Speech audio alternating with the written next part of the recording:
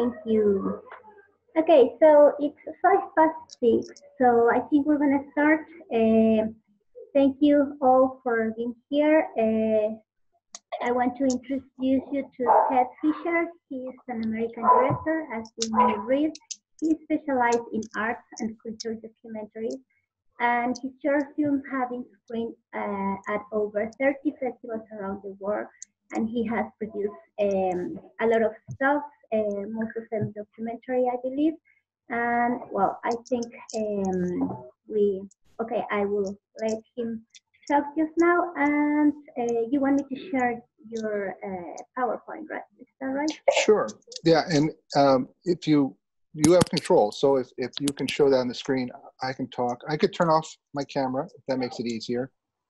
But the reason I'm doing that, everybody, not to be tricky, I lost my internet today. It's out right now. Normally it works great, and we do a lot of Zoom meetings, and it's easy. And I'm doing this one on my phone, but I think we're going to make it work. So first, thanks for everybody who came. I'm really interested to meet you. It's a little hard to meet you this way because I just see somebody's picture for about 2 seconds and then you're gone. But when we get to questions, I'm really hoping everyone who's interested will ask questions.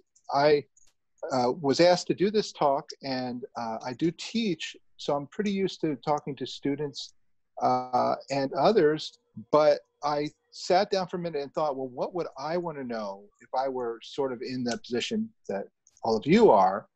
And it took me a couple minutes to go back into what I could remember, but also I started, as I thought about it, realizing there are certain things that are different right now than any other time we've been in. So what I'm going to talk about today, I will talk a little bit about how documentary, especially short documentary, is perceived. That's the area of the world I know. I do work with students who do fiction and various other experimental and art video, but I really love short documentaries. That's, of the things I make, that's the thing I make most often. And it's in a strange place right now. So I want to talk about how it's perceived. I want to talk about my history and what you might be able to learn from that.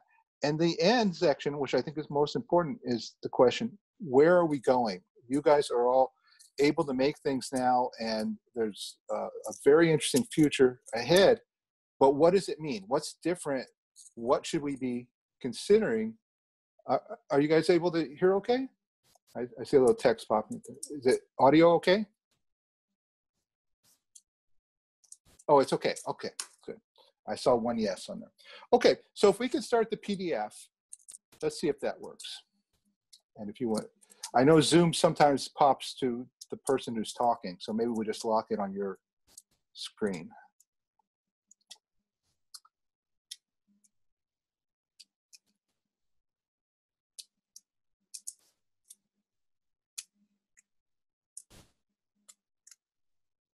I can't hear you right now. Turn it off. There you are. You're back. Do you want me to share it just now? Yes, sure. All right. Okay. Let me see.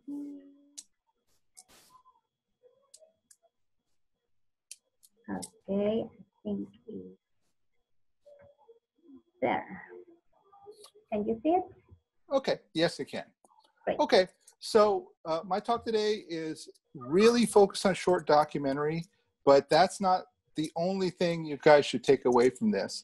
To me, this is in connection to all sorts of work you might make at this point in your career. So my talk is called The Personal Jetpack, The Broken Slot Machine, and the Future of Documentary Shorts. Let's go to the next slide.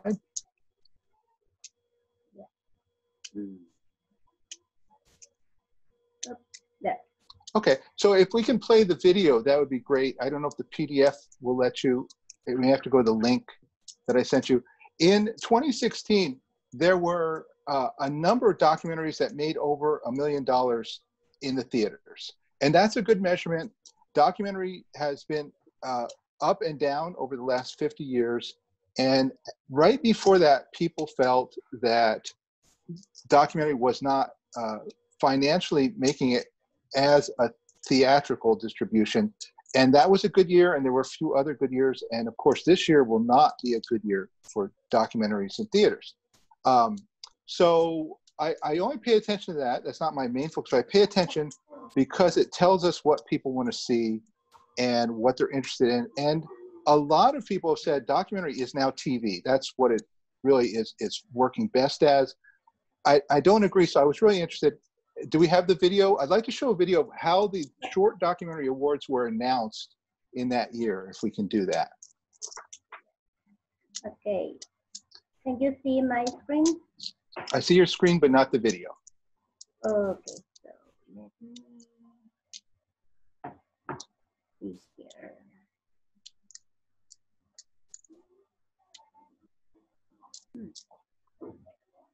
Oh, here.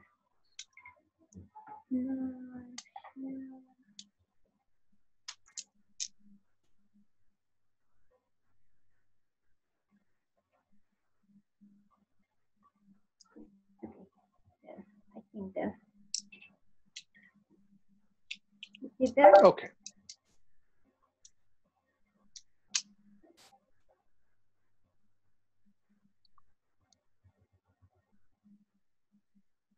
All right, I don't know if we can hear it. I can't hear it on this end. Sorry? I can't hear it on this end. Zoom might not let us hear it right now.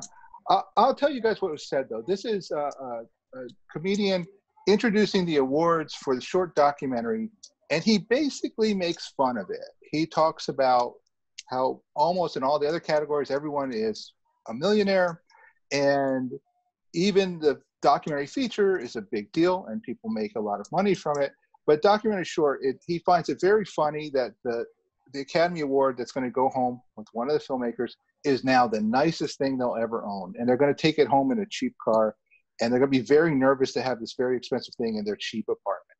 And it was very interesting to me to see this. It was a funny moment, and we'll send the link around. You can watch this and see what you think of the attitude there. But I really was struck by it watching this live, that the idea that documentary short was somehow very important, but also kind of funny that people would put so much effort into it. I found that really, really interesting. And I realized it is something that is unique about making short films and short documentaries, is most of the time there is very little chance that will make money. And there's also sort of a little bit of a laugh from society. So let's go to the next slide, and I hope you guys will get to see this video later. I think it's very interesting. I think it's also, he tells it in a funny way. I think I can already share the audio as well. Okay, let's do it. I mean, I'm happy for all of you, but you came here winners, you're leaving millionaires. It's not going to make that big a difference. Here to present the award for Best Documentary Short Film, which is my favorite award. This is easily my favorite subject. It really is, because this is the one Academy Award that has an opportunity to change a life. Because, I mean, I'm happy for all of you, but you came here winners and you're leaving millionaires. It's not going to make that big a difference. The rest of the Oscars are going to mansions and the homes of people with good unions and who will always work. These people, this is documentary short film. You cannot... It's not even a documentary feature, you know. Al Gore got one of those, and Michael Moore got... This is no... You cannot make a dime on this. These people will never be rich as long as they live. So this Oscar means something, because all they do is tell stories that are important. Now, you all do, but you also get rich. But these people, all they got is this Oscar is going home in a Honda Civic. The person who owns this Oscar is going to be the nicest thing they ever own in their life. It's going to give them anxiety to keep it in their crappy apartment.